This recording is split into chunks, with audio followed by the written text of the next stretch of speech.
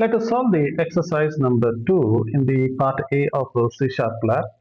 In this exercise, we are supposed to write a C Sharp program to create a list of topics. The values for the topics are given as follows. So you can see the values. So let's go ahead and let's create that thing. Then they said that to use a switch statement for categorization. So we will do that part later. So I will straight away go to the Visual Studio and I'm going to go to the file and I'm going to click on the new and I'm going to create a new project. And within this project, I'm going to select the C Sharp, and under C Sharp, I'm going to select the console application. So under C Sharp, select, so if it is like this, click on this uh, down arrow here. So if it is closed, click on this and it is going to open, and then click on this C Sharp project and select console application.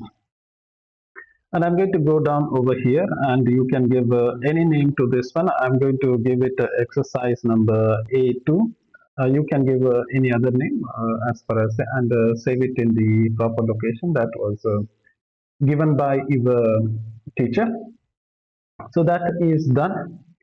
And what is that we are supposed to do? So within this project, they said that I am supposed to create a list, that is a list with the name topic. So let me go ahead and let me create that list. So I'm going to go over here and I'm going to say I'm going to create a list.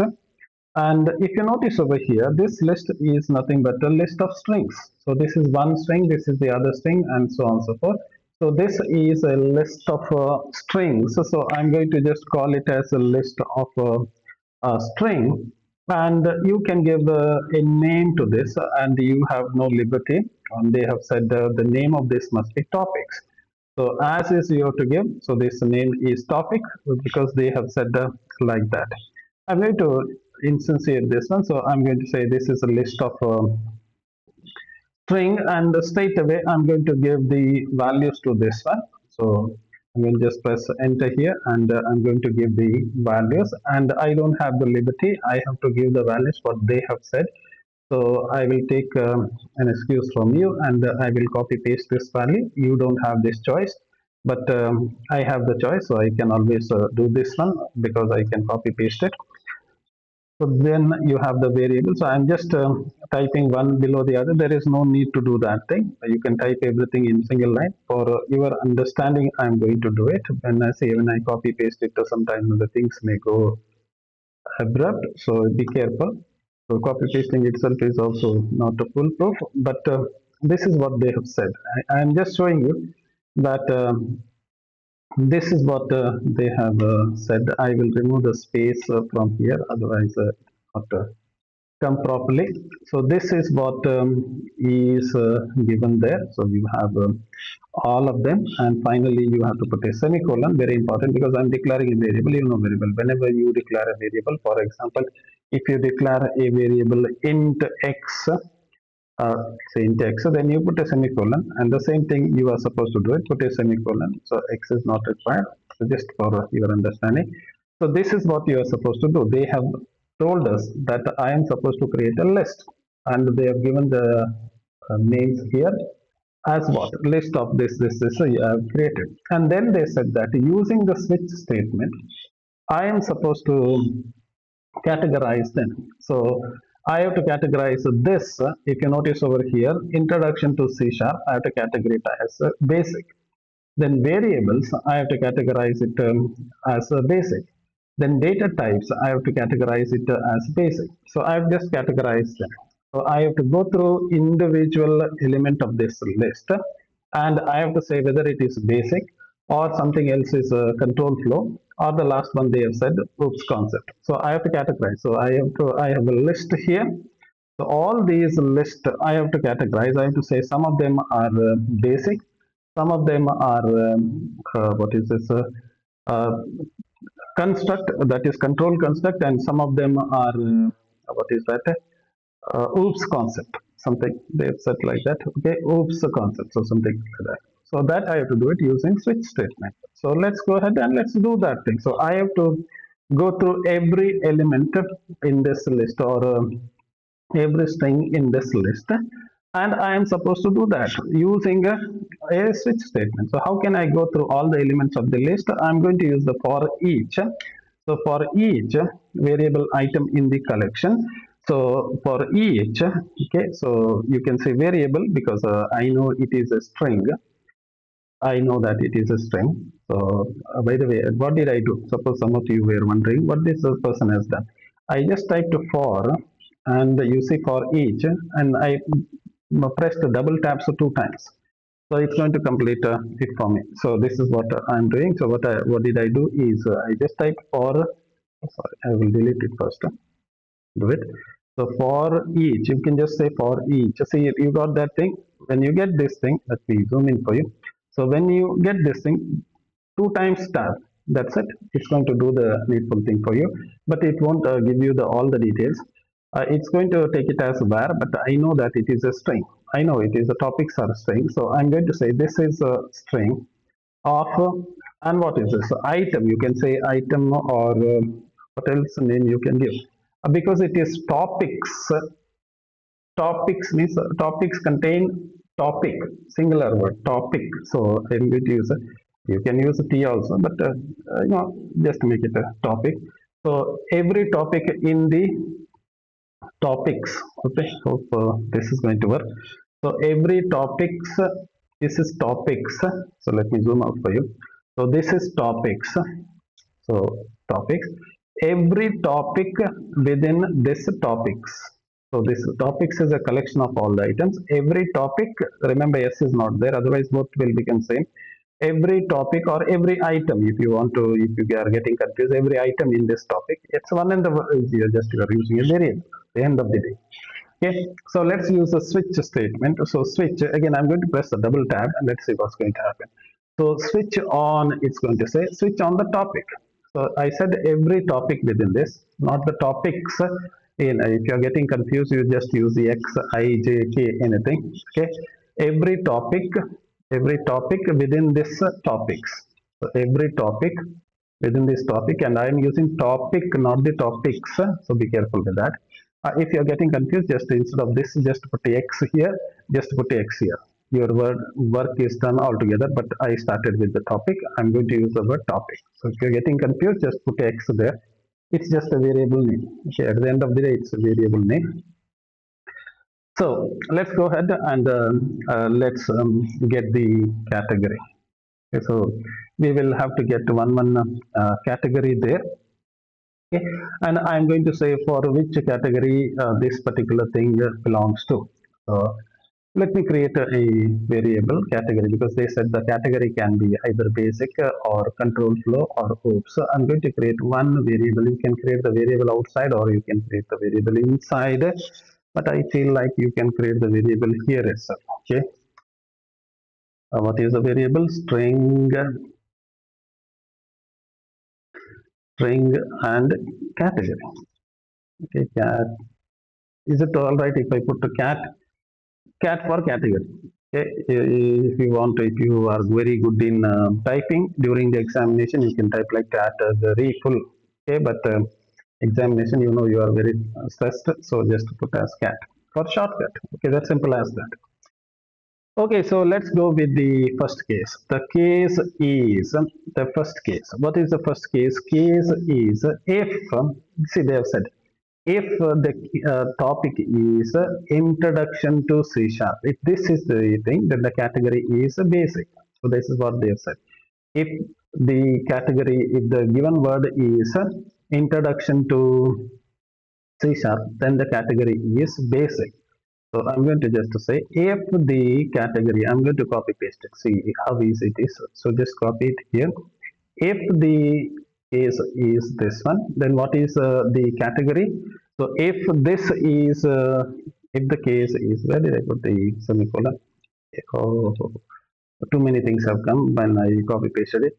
If the case is this, what is this? The case is introduction to what is this? C sharp. Then what is the category? I use the word cat. Remember, so category is according to them.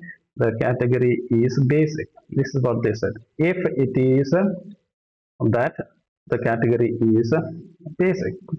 Okay. After that, generally what you do, you put a break. Okay, done with that. So what is that I have written? If the category is introduction to C sharp, then the category is basic, and that is what they have said here also. If the category is introduction to C sharp, then the category is basic. So simple as that. But they have also said that if the category is variables, then it is also basic.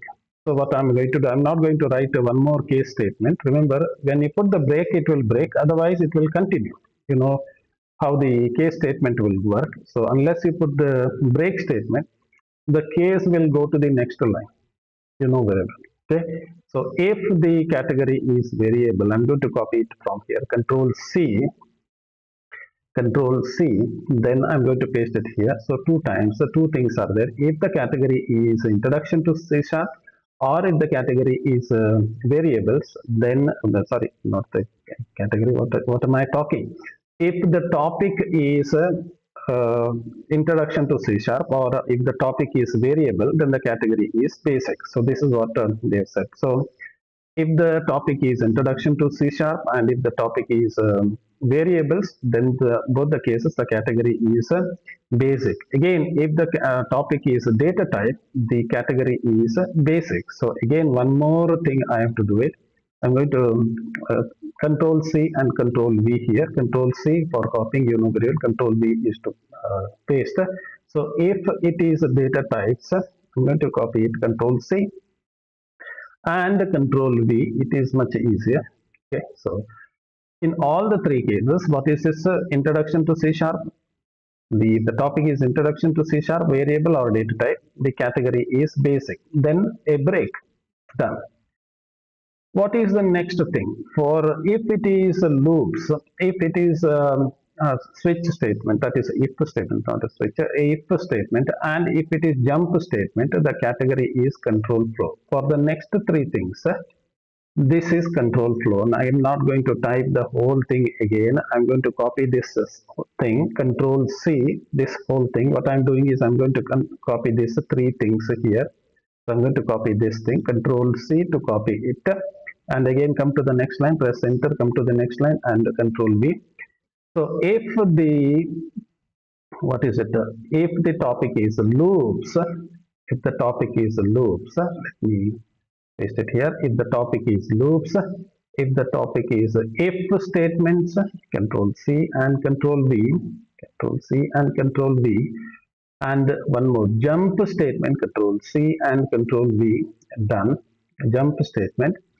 Then what did I say? For the next three, the story is what is it? Control flow, control C, and I'm going to get it here.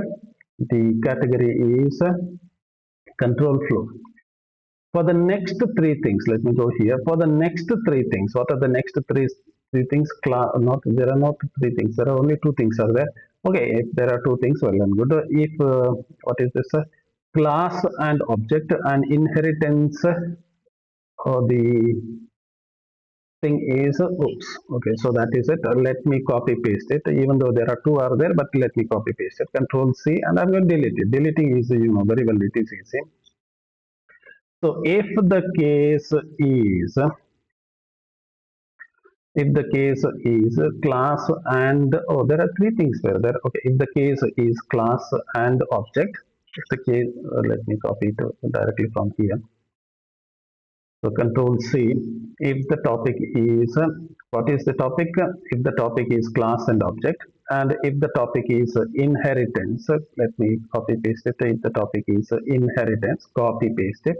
And if it is constructor, control C and control V, done. Copy paste it, done. And what is they are saying? It is oops concept. Control C from here. Remember, you don't have the choice during the examination. I have the liberty of doing this control based from the question itself, but you have to write it during the examination. So you will take some time for you to do that. So this is going to be the switch statement. So this is the switch statement. Can you see here? This is the starting and end of the switch statement. Once the switch statement is over, I'm going to print it. So simple as that. How do you print it? You have to use console.writeLine. See, the easiest way is just type CW, tab two times, and that's it, you're done. So type CW, press tab two times, and it is done. Now I'm going to use the string here with the some substitution. And what is the substitution? Substitution is what they said is the topic is, this word should come, then the rest of them is, see this introduction, all these things, they are from the this list. Can you see this list? Okay, and this part you know very well, basic control flow, this is from your switch statement. So this story has to be there. So let me just copy that thing. So first text is topic is, so that is a topic is, then I'm going to go for the substitution. Topic is topic. What is this topic? What is this topic? If you are using this variable as x, if you are calling this variable as x, you have to call it as x here also, you have to call that as x here also, but I use the word topic here, so I'm going to use that thing. And then you will notice here that there is actually a semicolon. Can you see there is a semicolon, there is a semicolon. So after this there is a semicolon. Okay, done. And after that they said category is, then that word is there, category is, category is, that word is there. Then inside that I have to use the category cat. This is my variable name, you can use any other variable name. I'm going to use the variable name cat here. So this is the end of the program. But before I close this main, before I close, just keep your cursor here, the mouse pointer here. Can you see it? I don't know whether you can see it on the screen. It will come in gray. Okay, find out the closing bracket that also has the gray here. Can you see there? This one is the close of main. Can you see there? So whenever you keep your mouse pointer near that, near it, it will highlight opening and closing brackets. So that is easy, because when my program ends, if you don't stop the program, it will simply run and stop it. You know very well, you have the same experience in your C program. So before you close it, just stop the program. How can you stop the program? You can say console dot read key. Okay, you can read anything, you can say read key. So that's it, so that your program stops. Otherwise your program will run and stop automatically. So this is what you are supposed to do it, if I have not done any mistake. But I think my variable is not detected. So this cat is not detected. Local variable string unassigned. Okay, so something is not it is just saying that unassigned. So what is the meaning of it? It just says that you declared a variable but you have not declared anything.